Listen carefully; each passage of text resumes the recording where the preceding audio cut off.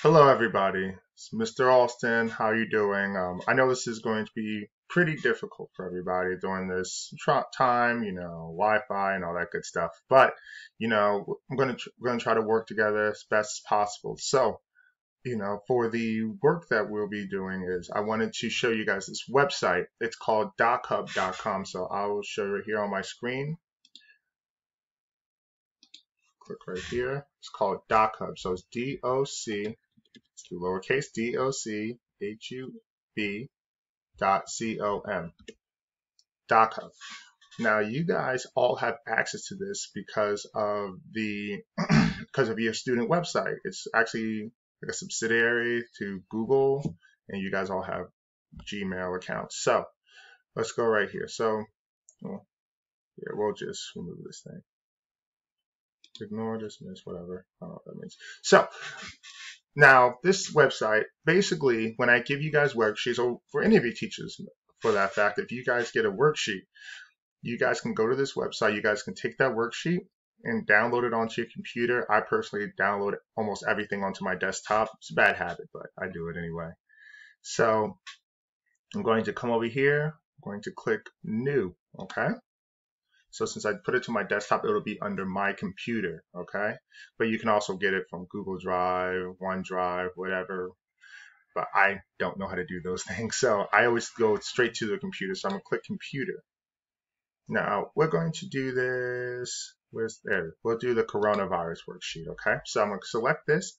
I'm going to click Open. Okay, so now it's downloading what I was doing and this and that.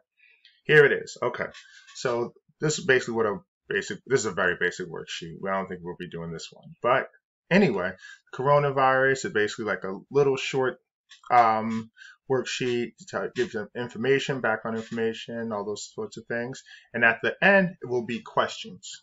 So how are you guys going to answer questions? You can't really write on your computer screen. You can, but you can't send it to me. So let's look at it right here. So let's go to this first question. Which country did the virus come from?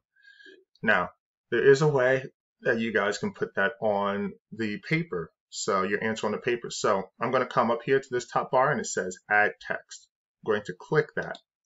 Okay. I'm going to line it up right here. See how the letter A is right there? It's right where I want to write. So I'm going to press and I'm going to hold it and I'm going to drag it over here.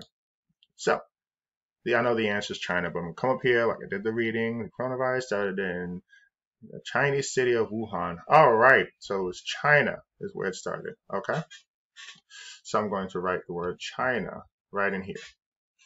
All right, so I'm going to come right back up to click on the pointer.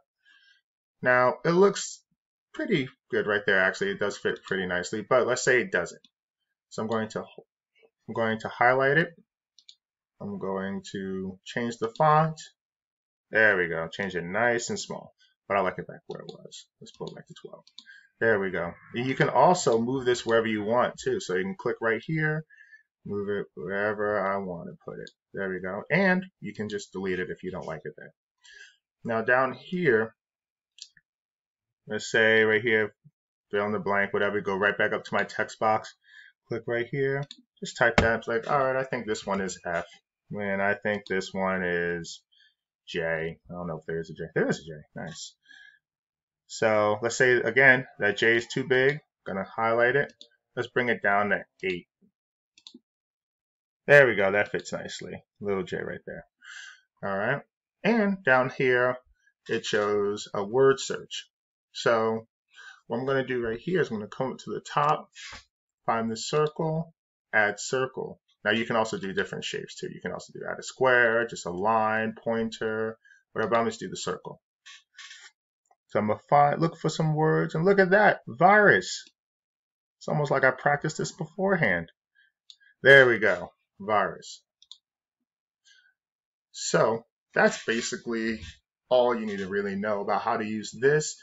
You can just copy, add your text box, put it wherever you want, put it right here. Make the font whatever size you want, put it to 12. Type in what I want. Let's do Mr. Alston is awesome.